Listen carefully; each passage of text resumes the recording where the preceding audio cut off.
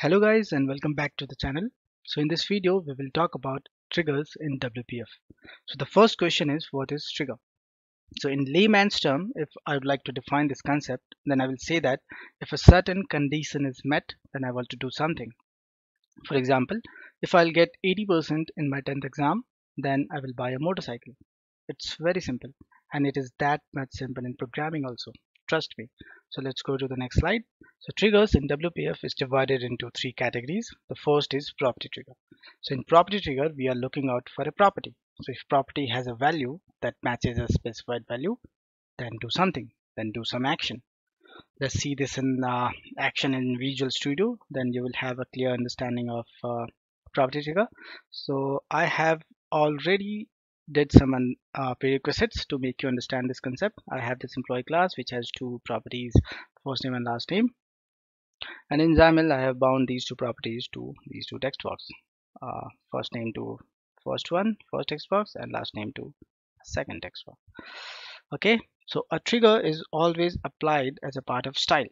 So first write style, target type, say text box, and then the moment I will write style dot, you can see here trigger. In markup, property trigger is represented as trigger only. Now let's look out for a property, say is mouse over. If its value is equals to true, in that case I would like to set the font size to 18. That's it. So I'm looking out for a property. If its value is true, then I would like to do something. It's very simple. Let's run this program and see the result. Okay, so let's write here text box. The moment I will hover my mouse, you see the size changed. So that's a concept of property trigger. I looked out for a property and then did something here. Let's come back to the slide and see what is the next division. The next is data trigger. So in data trigger, of course, we are looking out for the bound data. So if bound data has value that matches a specified value, then I will do something. Let's come to Visual Studio again to understand this concept clearly. So this first name is bound to the text of this text box. So the text property of text box is having data which is coming out from the first name. So I will look out for the data which is there in the first name. Okay, so in markup, data trigger is represented as data trigger only, unlike property trigger, which is represented as trigger.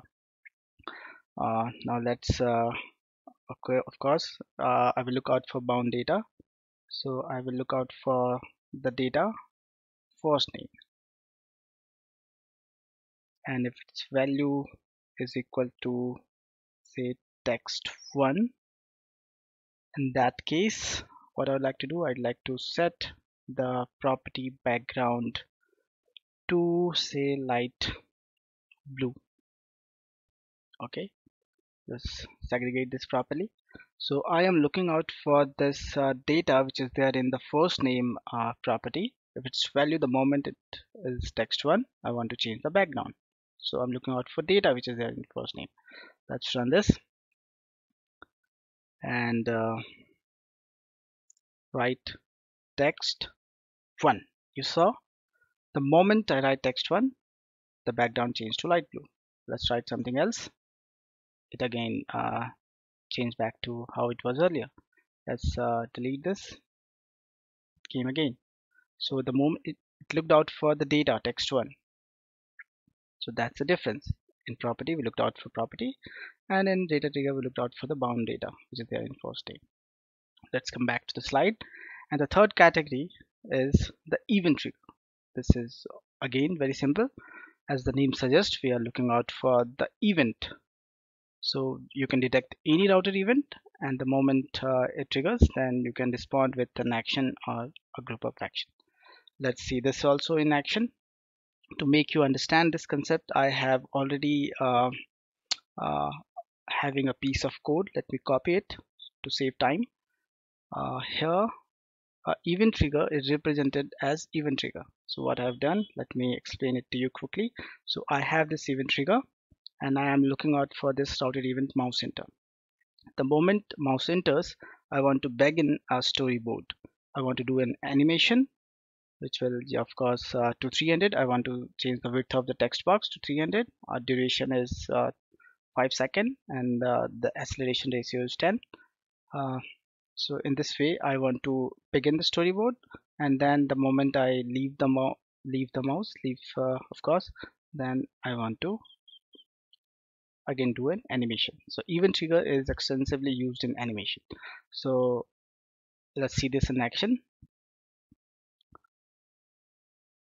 Okay, now the moment I will enter mouse enter event, you saw it started animating and it will increase up to 300. The moment I will leave it, it will again come back to its original size. You see how cool it looks like.